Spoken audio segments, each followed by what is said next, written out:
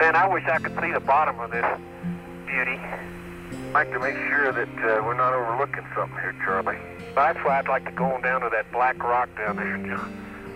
You really got your eye on, I can tell. Thick one. Yeah. Wow. Well, the regolith here, Tony, up on this crater rim is really soft. We're sinking in on these slopes about 6 inches or so.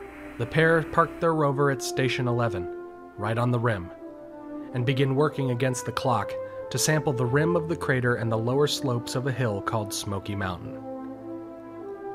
While it had been originally believed that North Ray punched through Cayley-like material, John and Charlie observed high amounts of light matrix breccias, which is more indicative of Descartes-like material. It was an incredibly impressive sight, but still no definitive sign of volcanism.